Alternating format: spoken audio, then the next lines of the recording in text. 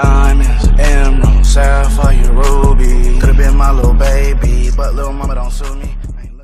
As you can see from the title of the video, this is how to clean your keyboard. To start off, I have a Corsair Strafe Mark II with Cherry MX Reds. Now what you're going to need to complete this task is you're going to need a toothbrush, your key puller, a piece of paper towel, and some isopropyl alcohol, no lower than 70%. So 70 to 90% is good. And if you can get your hands on it, or if you have it laying around the house, you would want to use preferably some canned air or pressurized air. Unfortunately, I don't have any on hand, so I'll just be roughing it and just huffing and puffing in between the keys. But I'll show you what I mean by that. And yeah, we'll go right into the next step. I'll be right back.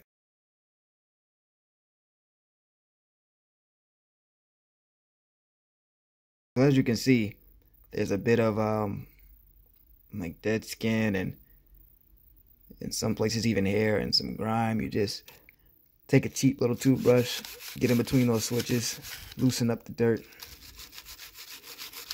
And then what you're gonna want to do is go back through this with like a can of air or something.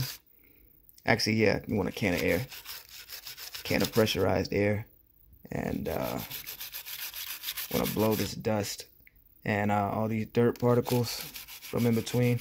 Kind of awkward to do with the camera in one hand, but I'll just be back when it's done. So we're back. As you can see, it came along pretty nicely in between those switches. Looks pretty clean. Still a bit of dirt and grime left between some of them. So I'm of course going to go through again. You do as many pass-throughs as you feel you need to.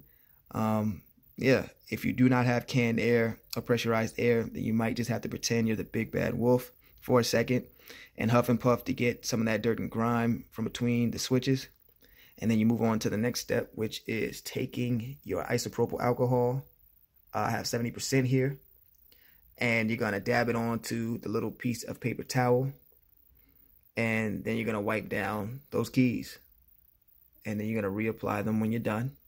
And I'll be back. All right, so we're back with the finished product. One thing I have laying on my keyboard wrist rest right here is a microfiber cloth. You might want to use this to get a little bit more dust off. Going over the keycaps with that paper towel may leave some fibers from that paper towel. So just to get more of that off, you can use this microfiber cloth like I've stated. However, it's not going to get every little piece of dust off. Once it comes out the box, it's doomed to get dirty. So that's what it is. As long as it's sanitary and working properly, that's really what you want. So yeah, that's why I decided to do this with the flashlight on, so you can really see what's going on with those keys and keycaps.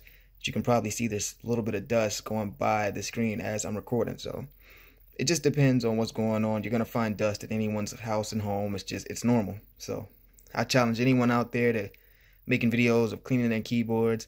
Just make sure you got that flashlight on when you're cleaning, you know, to show people it's not going to be perfect. Okay, so to wrap this up, this is what my keyboard looks like with no lighting in the room and just the lighting off of the keyboard. And yeah, so as you can see, it's pretty good lighting. Let's see, can make it just as bright as it goes. And let's do a quick sound test. I know some people really enjoy that type of stuff.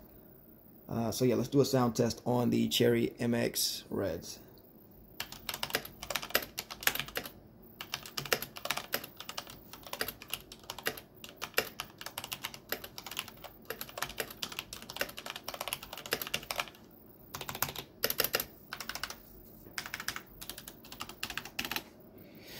So yeah, let me know if you want more stuff like this, and I'll catch you in the next one, Chem Squad. I'm gone.